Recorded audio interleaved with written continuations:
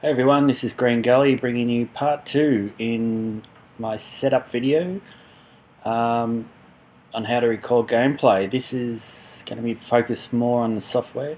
Part 1 was the hardware side of things with the cables. So what we need now is to open the PVR recording software.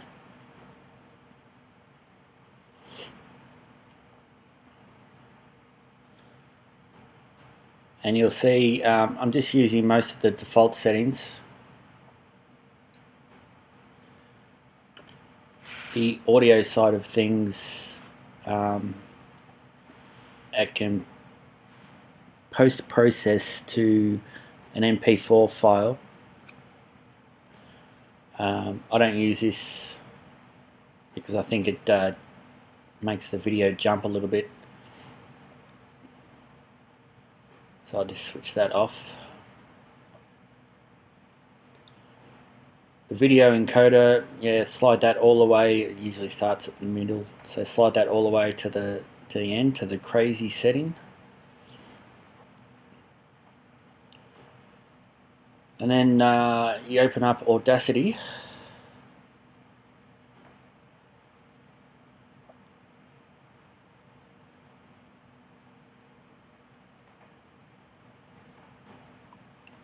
I like to move the windows around so that the record button and the record button on the PVR is close to each other, so I can quickly hit record and record at the same time. So you just hit record, start recording your voice. I don't obviously have the PVR plugged in, but you hit record on that as well. And you just record and record and record. I'll stop that now. And then you hit stop on that. And then that's it. You're done with the HDPVR record software, so you can close that off. And then this is where all the magic happens in Audacity. You can see we're on stereo thing. We've got 2 channels, the left and right. You'll have your party voice in one channel and your voice in the other. Your voice will be really faint. So what you need to do is split that channel up. You would naturally think that you would split it into stereo tracks, but no, don't do that. You want to split it into 2 monos. And then you can just increase the volume in one channel and decrease or increase the one in the next channel. So you get them roughly the same. Once you've got that sorted, then you just export the audio track out to an MP3 file. I'm just going to save it as test. And this will be mixed down into a single mono channel, which is what you want. So you won't get a voice appearing in the left channel and a voice appearing in the right channel. So once you've done that, you finish with the Audacity, and you can move on to iMovie. That's what I use to do my clips with. So you just make a new project. I'm just going to call it test.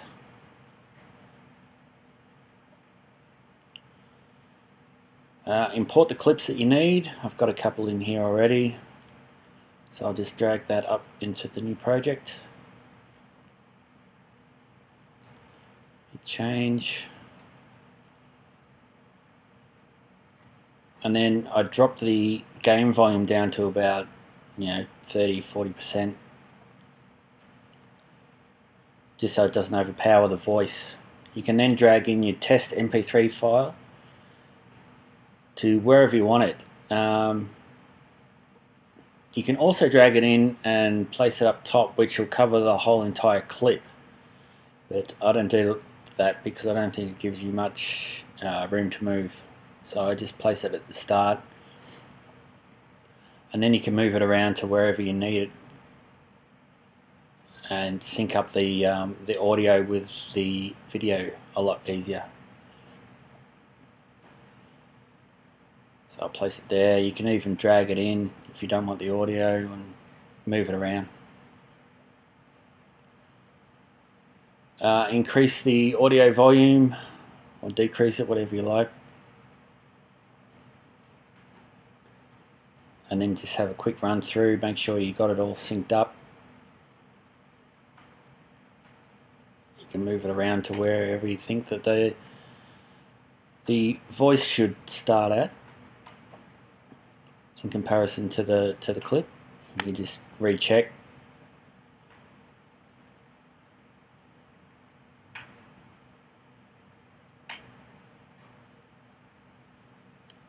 And then you can export the movie. Go up to Share, Export Movie, export it out to a MOV at the highest quality that you can. I like the 720p because people with iPhones and smartphones can view it then.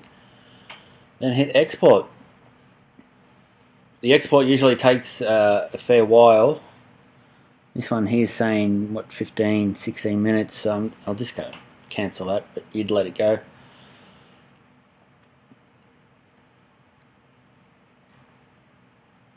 And that's all you need to do with iMovie. So basically that's it. I hope that makes sense. I hope that's answered a few of the questions from my previous tutorial. And here comes the shameless plug. Visit Green Gully's YouTube channel. The address is in the address bar up the top. I'll zoom in so you can have a closer look. If you like the video, make sure you leave some feedback, and that's it. Thanks for watching, and I hope this has answered all of your questions. I'll see you later.